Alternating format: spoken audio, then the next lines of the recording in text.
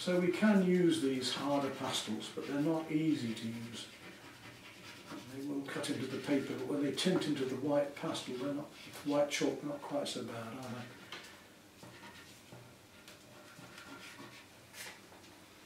they? And there's a nice little scene. Look, we've almost got our winter scene there now. Just putting in the lights back in between the branches, so we can work both ways with pastel, which is lovely.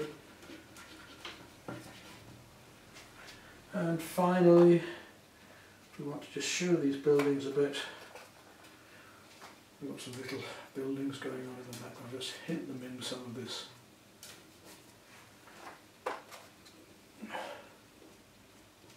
Some of these worms. There's a building in the background there. There's worms just coming through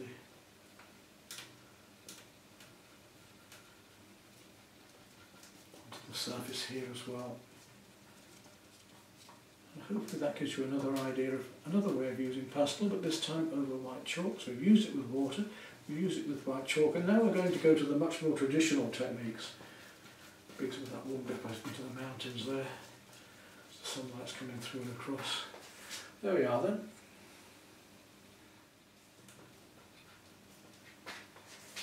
Right. Now I'm going to take my unison pastels. And we'll come down to a softer painting down below.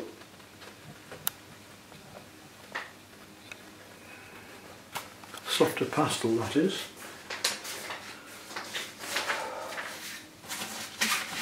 And we're going to go to the old traditional blocking and blending. So very similar to what we had with the pastel paper, a single coat of the unison pastels. And you'll see just how much softer these are almost immediately. Straight down into here. I'm going to block over the whole of this and blend it in, and then add more pastel on over the top of that. So there we go. Now straight away let's really get a good layer of pastel onto this paper, which is very rough. I do like working on watercolour paper on hot press much more, because we haven't got this fighting of this textural surface to do, which I don't like at all. Got to get rid of all of that because I don't want that texture showing through. It was even annoying me a little bit on the portrait the other day as I was doing, because it was showing through not like a canvas. But let's get rid of all of this. Rubbing it well in. Now this is killing the colour at the moment, because if I'm rubbing it in this much, it's making it very dull.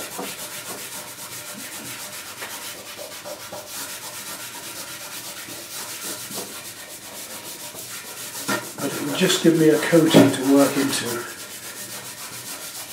There we go. Now I can start to really get my colours going. Let's bring in a deeper turquoise at the top here, and again blend that right in. A bit like we were doing into the chalk above. You can see how much stronger this colour is this way than it is on the chalk. I'm getting that well in so that I've got a fairly thin coat of this, and I want to come down with my creams again into here, just blend that in. Beautiful soft effects, quite different to the one above. I'm going to show you them both in just a moment. And I want to go a little bit warmer in that one above there, so I'm going to start to add in a little bit of this pink into it here. Through into the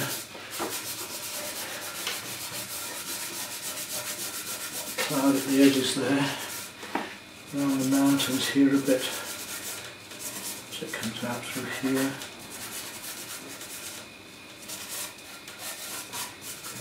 Much stronger, more vibrant colours we can get this way.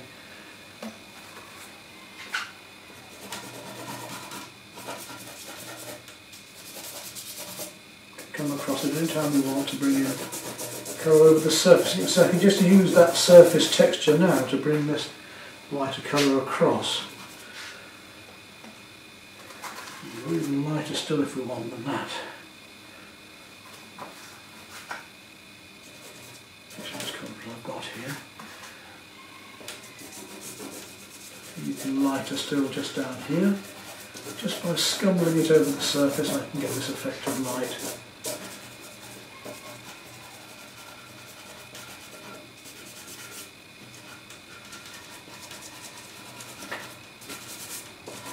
This is a much pinker light than the other one. Up and through here as well. There we go. That's got our massive sky.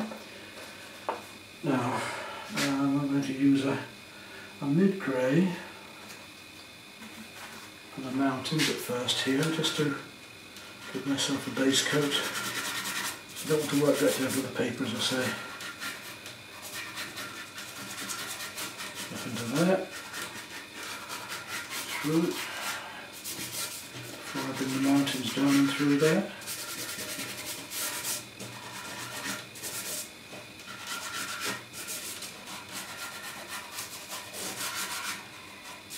Down here, and I want to start bringing in my deeper tones. Well, that's a very deep one, that's too deep.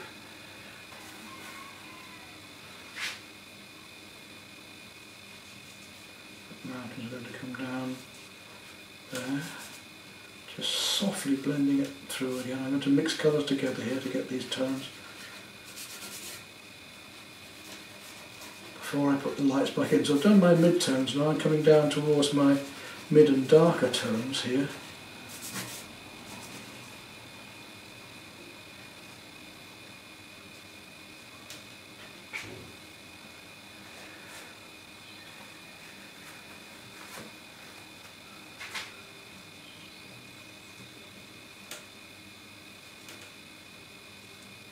These shadows in amongst the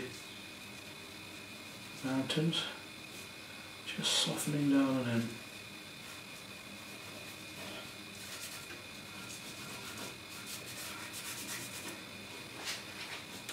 By mixing purple and blues together here.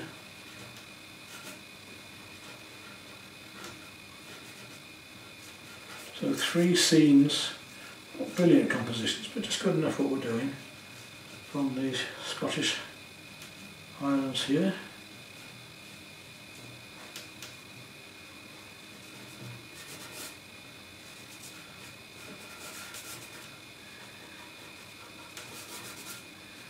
Right back behind my trees here and use that to block the whole of that piece in.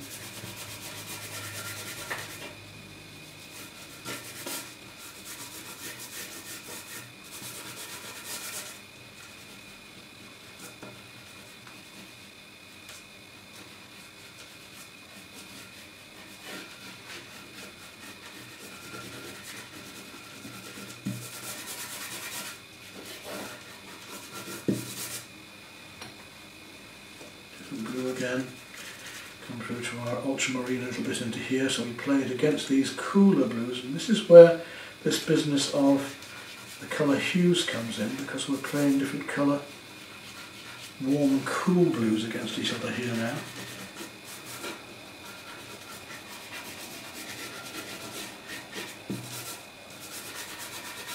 And to lose that paper behind, it's very important to me to lose that paper behind.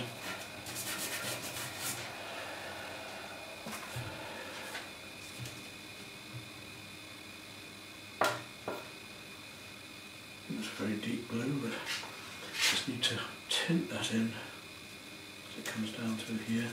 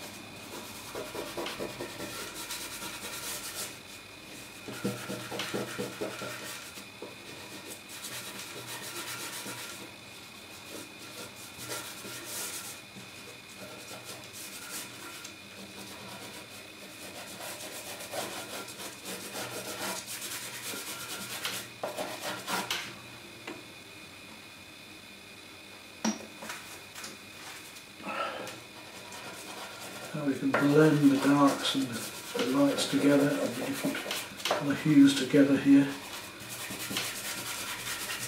to get that feeling of the cool shadows coming down through here.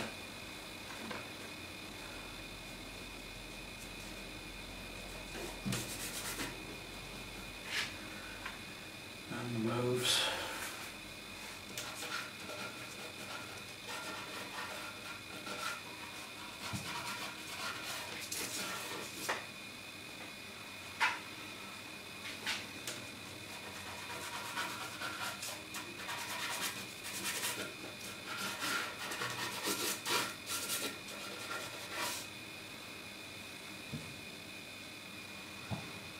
And when we put the whites back into here shortly, you really will be able to see how softer pastels give it a much nicer brightness. At the moment I'm using a cheapie. I'm using a cheapie mauve, a harder one, just to get the background colour so it can work over. Right down to there with that mauve. I'm going to work all the way through that area. Snow's coming there with this hard pastel just to give myself a basic grounding of the purple coming through here. Then we'll come back to this deeper line of trees here.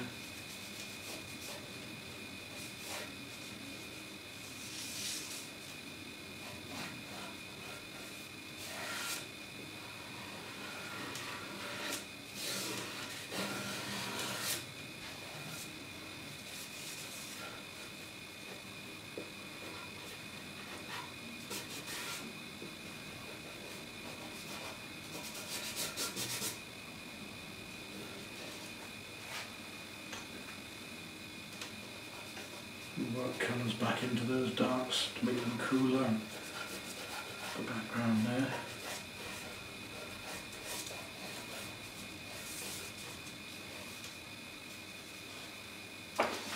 The same down here, so I'm going to use a very deep blue down here before putting the lights back in again.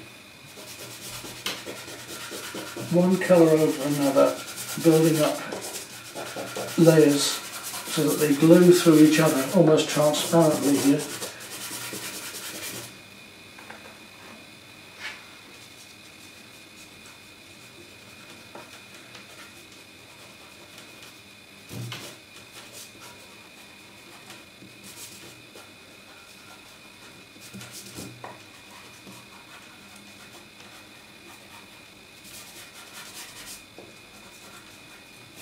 You can see I'm leaving those cool shadows behind by putting these darks in now. I'm going to go back into that with some of these purples. Much, much deeper, warmer purple this time, so that it brings it forward. This is a soft pastel, look how beautifully it's going on.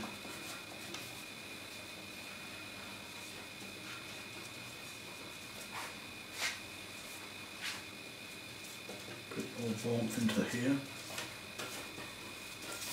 Now we're going to start working up the lighter colours there. A little bit of yellow ochre and just start to bring in the warmth of the sunshine coming just down onto the hills here. Gently through there. Ever so gently, just tickling it across the surface. Just to get the feeling of warmth.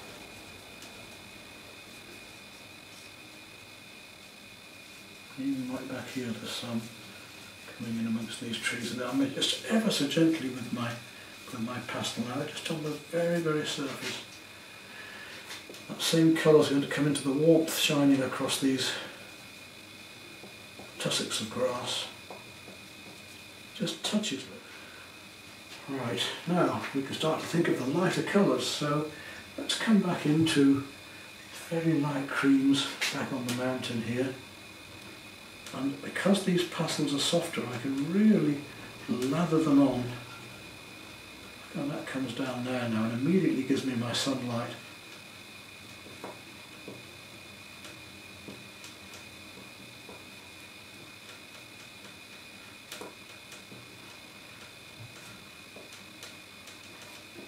Beautiful, aren't they? This is what I mean about the soft pastels. They have this lovely creaminess that the hard ones are just not going to give you the same effects. Behind these, just feather this cloud in that comes into the mountain here, behind here, and gently bring it across the mountains here, the hills here at the side, just gently bringing them through, just tickling the surface as I was saying earlier. This is quite a warm colour. I want to go very, very light blue now.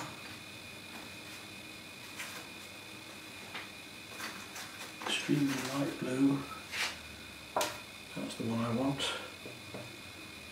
As I bring some of these cool, again you can see it crumbling away here, but I can push this very light blue into here and get the creaminess that I want.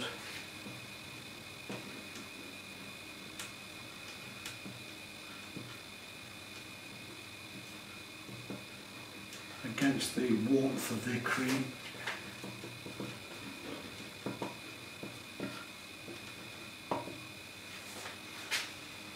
Right through to my whites, my eventual whites now, along here, and look how that goes on there. Because it's so much softer, I can really push it on and feel this snow coming down across the mountain. So this is traditional pastel now. This is using it, blocking and blending. I'm blocking in, then I'm blending, and I'm blocking in again, working all these lovely colours out together.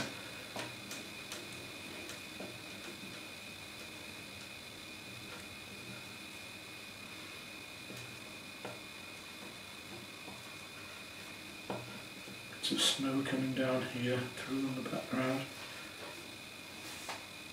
That's my very light blue again. Down here, it comes behind here and comes all the way across behind the wall here.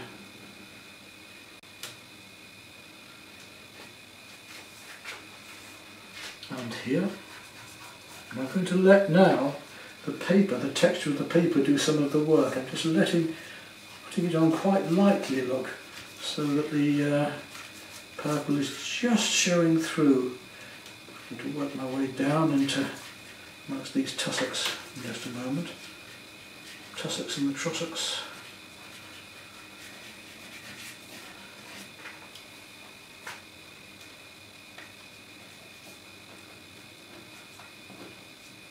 Just in between the tussocks, the bits of snow.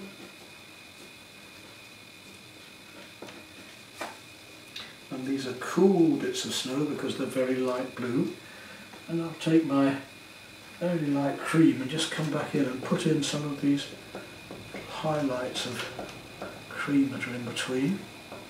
Back to here and through to my lightest one. Let's have a look. There we go, yes, that's what we want.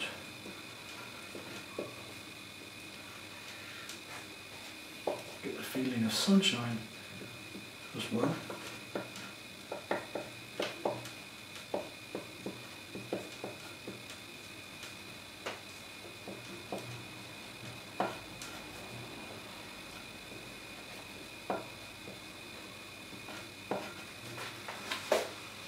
Look at those lovely effects, eh? Now we go to our darks, because I haven't yet done our very darks here.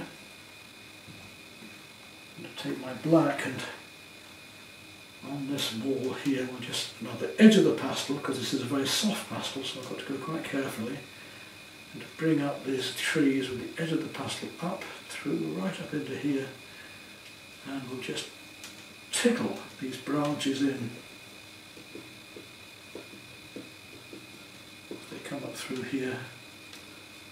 And this is the nicest composition, and of course with the nice composition we've got these lovely, expensive but soft unison pastels down through here the same.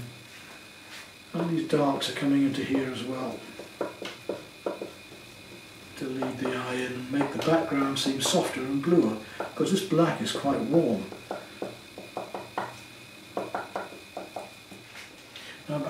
purple. I want to just get the feeling of these soft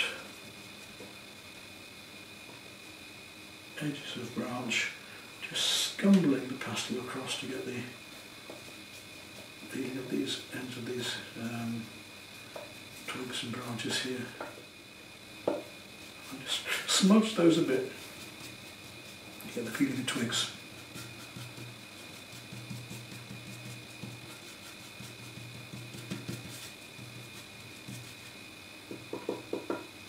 Same with that very deep blue. I'm going to bring some of that into it as well and just smudge and blend that in as well amongst this lot to get these, the light coming through the branches here.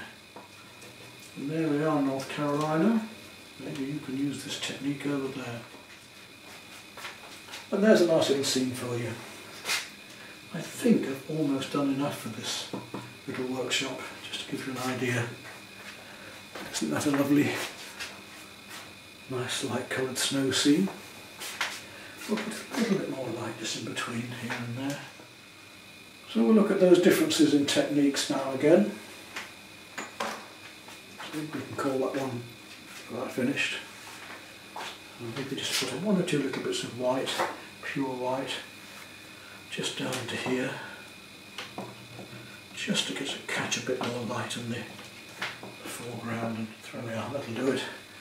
Let's take another look at them now, shall we, together.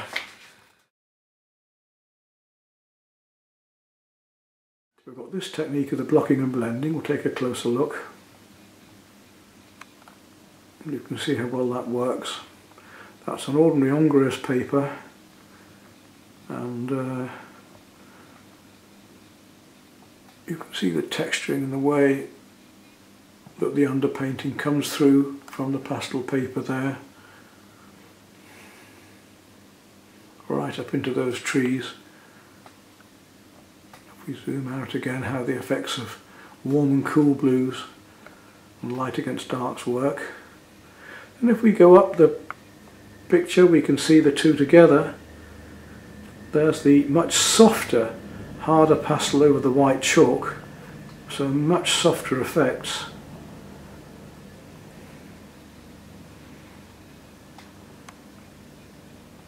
Much more gentle. Again, if you see the two together, you'll see what I mean. And last but not least, the water and pastel on the watercolour paper. Well, I hope you've enjoyed that, and you can go back and look at the other films I've made of the different techniques of water, watercolour, pastel and all the different mixed mediums. But it was, you asked for a fairly simple one to do, and I would suggest you have a go at this one. So see, putting a mark on it straight away. Depending on the sort of pastels you've got, but do experiment, do explore, don't be afraid to make a mess, because it's only by exploring and by experimenting and by playing and having fun that we will make new things happen, that we will invent new things, that will progress. I once had some idiot write to me on here saying only fools play. No, we have to play. It's the fool that doesn't play, it's the fool that stays safe, it's the fool that doesn't progress, it's the fool that thinks they know it all that is the idiot, is the clown, is the jester. We have to take risks. To take risks we can fail, but we're not going to progress unless we take those risks, I think. So I've opened this up to you as just 3 simple ways of working with pastel, and hope it's been useful to you.